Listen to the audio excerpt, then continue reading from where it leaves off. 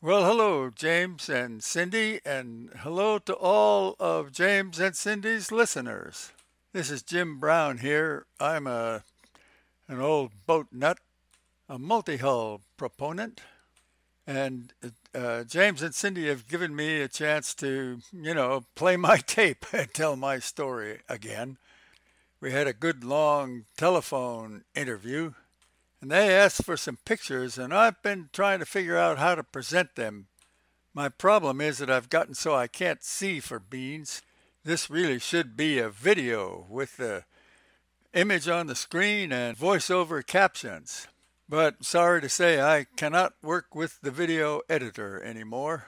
So we're just going to go by the numbers, and we'll take the last three digits of the label for each photograph before the .jpeg. That's enough to identify these few photos, except there may be some confusion about the first two. They are both labeled 001.jpg. So we'll start with the obvious portrait of my wife, Joanna. I think this was taken in the mid-70s after we had cruised in our trimaran Scrimshaw for about 3 years with our two teenage sons. We left California in 1972 and ended up here in Virginia, where we've been ever since, in 1975. Joanna has helped to drive my dream for 62 years that we've been together now. We've been reasonably healthy and extremely lucky. We like our kids and they like us, and whenever we get together, we still talk about the trip. Those 3 years that we spent knocking around in Scrimshaw. That's a whole nother story. The next fuzzy photograph is something I didn't get around to talking about much in our telephone interview, James. This one and the next two go back to my premarital schooner bumming days. I think I mentioned in our interview that after flunking out of college, I got a job on a boat. Well, this was the boat. Yeah, that's me out there on the end of that 22-foot long bowsprit. This is actually a Polaroid snapshot that was given to me by one of the passengers. The next shot, number 002, shows the boat. It's a picture of a very professional picture showing the schooner Janeen, Janeen, a 151-foot, 14-foot, 9-inch deep steel staysail schooner designed by Fife and built in Scotland. A really glorious yacht which had fallen into hard times. She had been owned by Sir Oliver Simmons, who at the time, this is in the early 1950s, he was the representative of British royalty in the Bahamas. And he and his family, he had two daughters, Jeanette and Doreen, thus Janine, used this vessel to come and go between Great Britain and the Bahamas. And apparently Sir Oliver thought that it was really cool. I think it is too, but his daughters and his wife didn't like it at all. From what I heard, whenever the wind blew, they were pleading with the captain to start the engine. I did not sail with those people. I sailed with the next owner, Captain Mike Burke, the infamous startup of Windjammer Barefoot Cruises out of Miami. Sir Oliver's crew had stacked the boat up on Great Inagua Island. In the southern Bahamas, it had laid there on its side in the reef with the surf breaking over it for a few days before they got a seagoing tug out from Miami to go pull it off of the reef. It had been half full of water, which sort of destroyed much of its yachty character. And so Sir Oliver sold it to Mike Burke. And while Mike had a very checkered career in the tourism business, he was one of the pioneers of taking passengers for joyrides and diving charters in this boat and several others that he would eventually own. And while he had a reputation as quite a scoundrel as a businessman, the real reason he did it was that he loved the boats.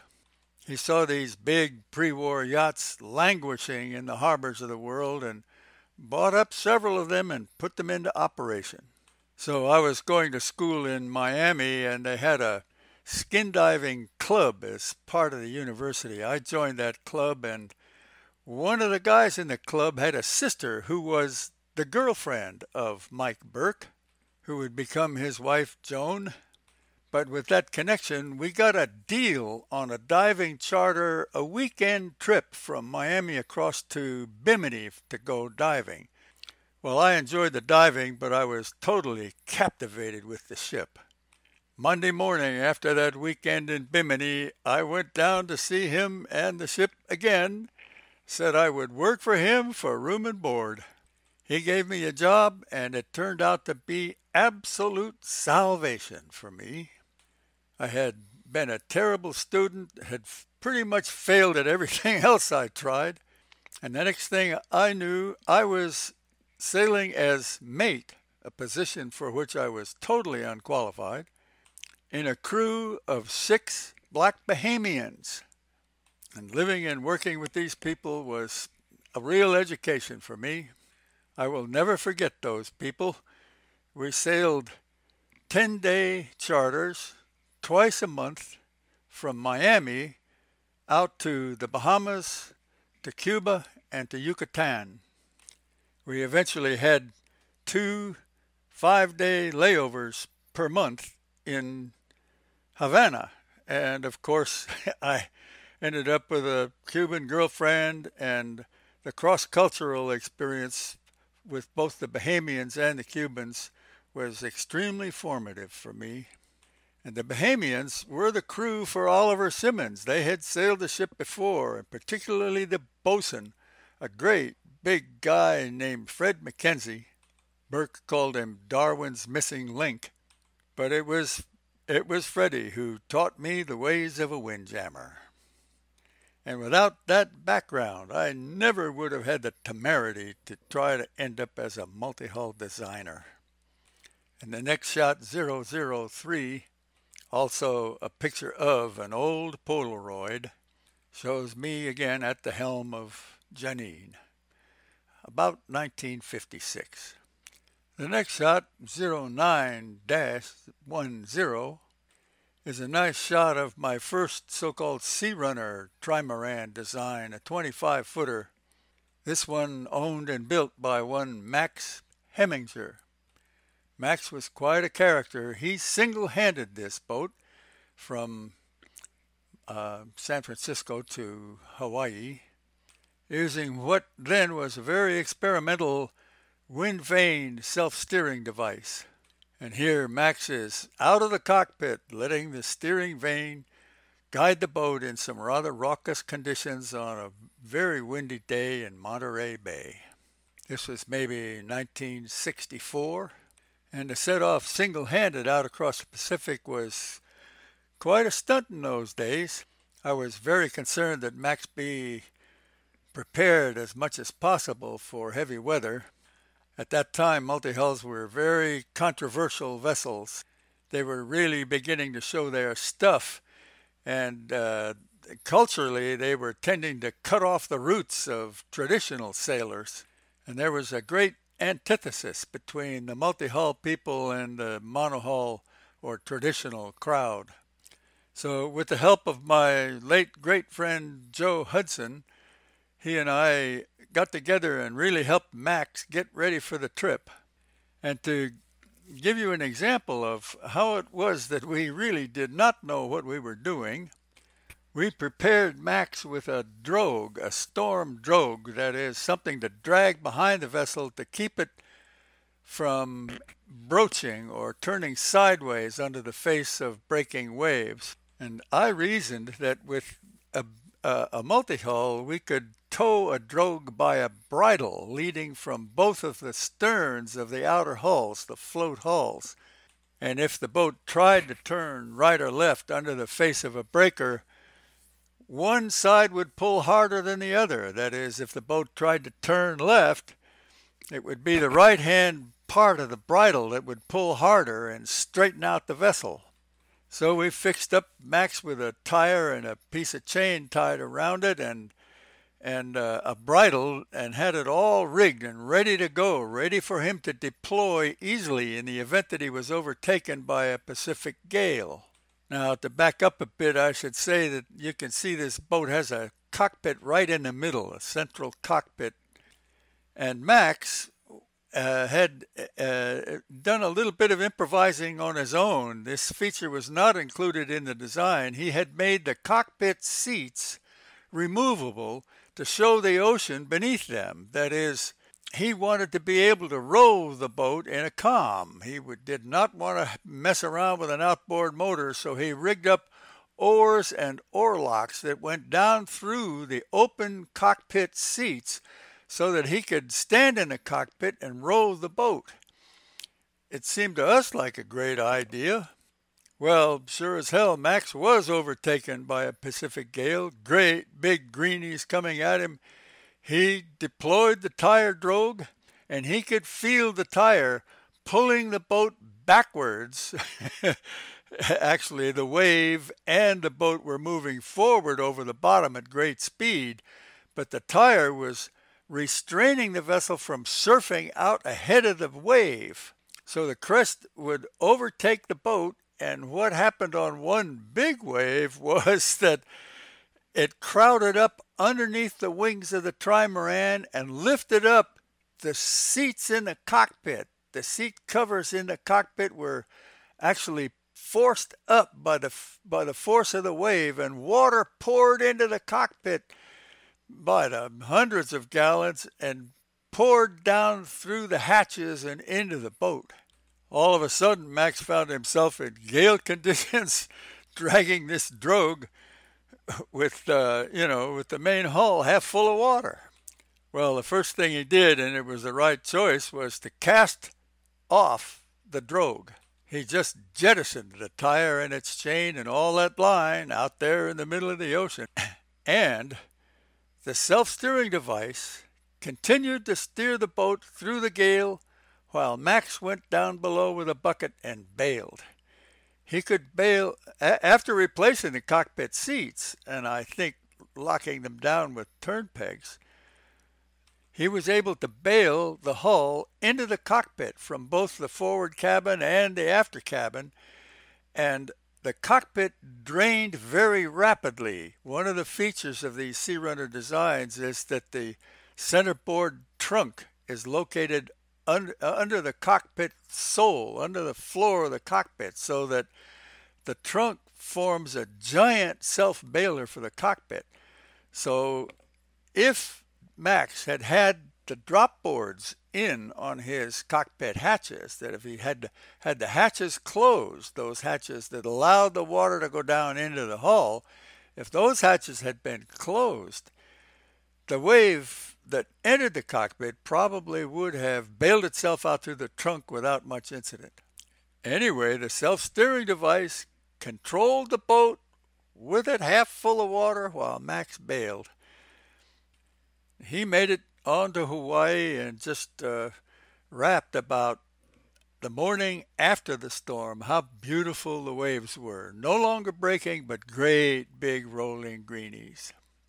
It was through many incidents such as that we learned about multi-hull seamanship. The tire drogue on a bridle has been used subsequently by many vessels. It's become, they call it despair tire.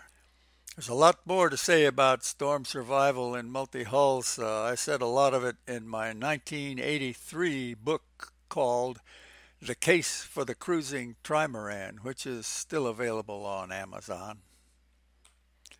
Okay, photo 009 was taken at about the same time that book was published.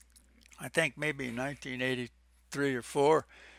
This is a catamaran called the Boosie Cat. There's a long story connected with this vessel, but it illustrates the so-called constant camber construction method that I developed together with a lot of help from my friends.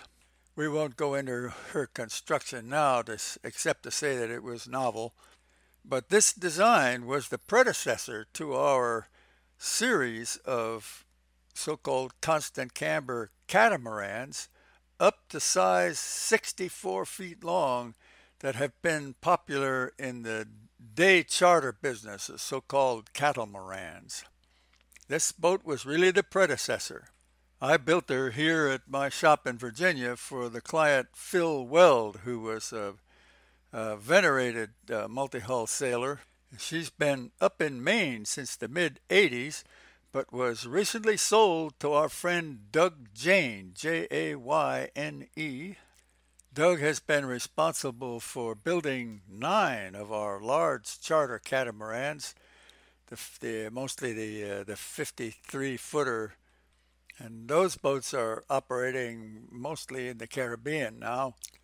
But Doug bought this boat this summer and went up to Maine, spent a month getting her ready to bring home down here to the Chesapeake where I live. Doug is a neighbor 40 minutes away, and so we intend to bring Boosie Cat down here and nose her into the bank where she was launched, back in 1985.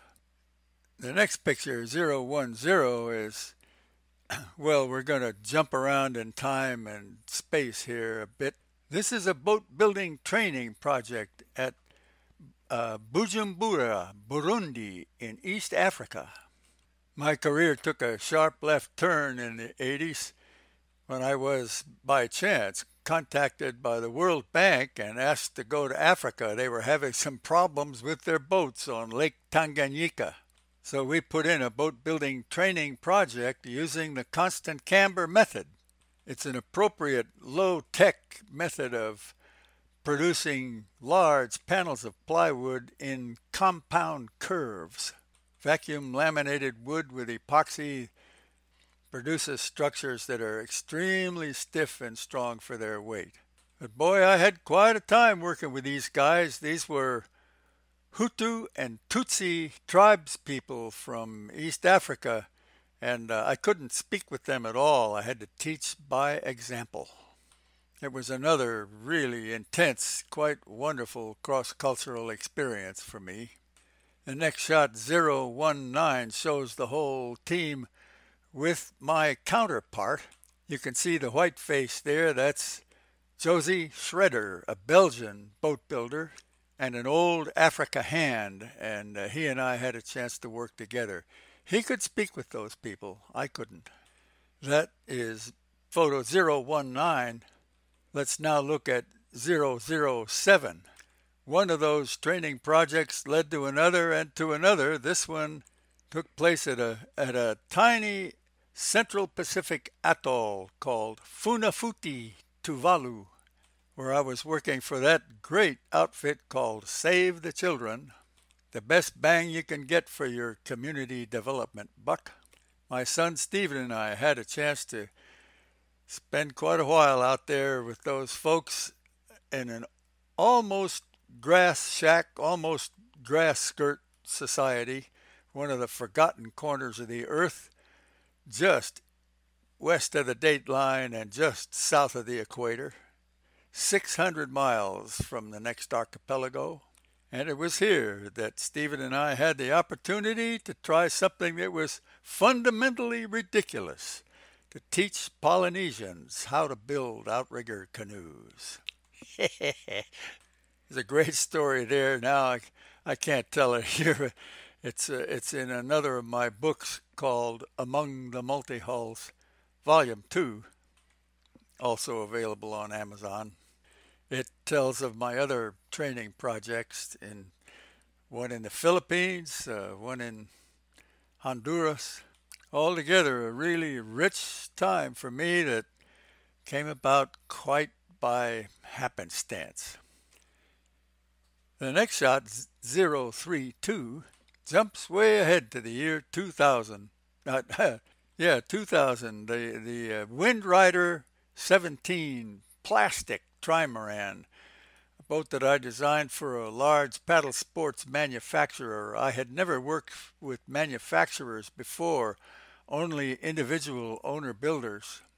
And these little 17-foot polyethylene trimarans turned out to be quite a feature in my life. I'll tell you, I've had more fun in those boats than I have any right to. This picture was taken on the Big Sur coast down south of Monterey, California, steepest coastal slope in the contiguous 48, with 50 miles with no harbors. And with my dear friend Joe Hudson and a couple of other friends, Tim and Steve, we were able to cruise the California coast in 17-footers by coming and going through the surf in these little trimarans and camping on the beaches. This was, to me, the ultimate in beach camping. The next shot, 013, I must ask you to forgive these being out of order chronologically, shows the largest of my constant camber catamarans, the Sea Runner 64. This one in use as a day charter boat, crowded with Japanese tourists on the island of Saipan in the western Pacific. There have been many designers and producers of charter catamarans, in particular Roger Hatfield of Gold Coast Yachts in St. Croix, Virgin Islands, whose firm has built over 130 commercial multi-hulls like this. They have introduced literally millions of people to the sensations of multi-hull sailing. They operate out of the warm water resort areas all over the world. Some of them regularly introduce their patrons to the sensations of 20 knots in trade wind conditions. Okay, final picture, number 1, 2, 3, and again the order is quite out of sequence. These are the Windrider trimarans again, the ones that we sailed down the coast of California and that we have taken to Baja several times and run the length of the Sea of Cortez. These vessels are lined up on the beach at Sarasota, Florida, where the Sarasota Sailing Squadron holds an annual regatta they call the Buzelli, and it's just a mile across the water to a tiki bar, which is where all the Windriders ended up. And this brings us right up to the minute. I have a Windrider 17. As a matter of fact, I have the first pre-production prototype that came out of the mold back in 2002. And the other day I was out for a sail on my little river here where we live on the western shore of the Chesapeake Bay in southern Virginia. We've been here for 45 years. And I was out for a sail the other day and darn near had a collision with a motorboat. Why? Because I can't see where I'm going. It really waved a red flag. I came back home, tied up to the dock, and thought that it was very much like the close call I had that convinced me to give up driving 20 years ago because of my failing eyesight. I've been very proud to be able to keep sailing by myself up until now, but I've got to give it up. At age 87, it's too bad. But the Windrider is not destined for disuse. I am in the process now of building a tiny house to go on my Windrider 17. The boat is going to end up being nothing but a float for a voluminous superstructure that will make it impossible for the boat to go anywhere ever again. If there's anything nearly as much fun as sailing, it's hanging out in an anchorage. And we have a nice anchorage right out in front of the house, complete with a mooring. And so I'm going to build my tiny house trimaran, put it out on the mooring and just use it as a place to hang out. It's also the first step in a quest of mine to answer the question of what sort of boat would one like to have in the event of a global societal collapse. I'm not saying we're going to have one. I hope the hell we don't. But the way things are going these days, it sort of looks like it's at least time to think about what we would do in the event of the sort of thing happening worldwide that has already happened in so many other places in the world. The one I know best is Cuba. It sometimes seems to me that the whole world is going where Cuba has already been, and the people there remain jivey. As mentioned, I've been going to Cuba since the 1950s. I've been back several times recently. I love the place and the people, partly because they have learned to live very frugally while retaining their ebullience. But it looks to me like we could start having some geopolitical hotspots in our hemisphere. And ever since my time in Jenin, I've often thought that a boat would be a great place to consolidate one's asset in a vehicle slash domicile that could move easily without burning much, if any, fuel, and to live around the edges in the littoral zone where the water gets together with the land and where anyone with a boat and who really has his act together could perform vital services for people ashore. Looking way ahead, say, in the event of sea level rise, so much of our coastal infrastructure will be flooded, and that would open up thousands of new routes for shallow draft, highly energy efficient vessels. What sort of vessels? Well, let's talk about it. I think of my tiny house as the minimal example. The name of my windrider, incidentally, is Vision. I'm calling it Vision House. And as the project comes along and as the idea of a truly modern survival vessel develops, I hope with the help of your participation, perhaps we can come up with some suggestions as to what sort of a boat one would like to have in the event of global societal collapse. Oh yeah, there's a lot of bummer material there, but it's also a very exciting challenge. I'm having a heck of a good time designing and building my Vision House. I hope you've had a good time listening to all my blather. And thanks to James and Cindy for making it available. I hope we can also post it on our website, outrigmedia.com, and we'll share a link from one to the other, okay? And let's try to develop this format of storytelling over old snapshots. This is Jim Brown, October 24th, 2020, just a few days before the election, which I hope will not break the great American experiment. Farewell, fair winds.